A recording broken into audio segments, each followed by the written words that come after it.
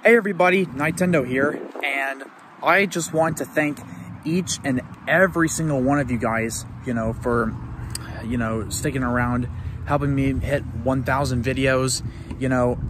Without you guys, I wouldn't be doing this. I would have stopped a long time ago. So I just want to thank each and every single one of you guys. You guys are the best fans in the world. You guys mean so much to me.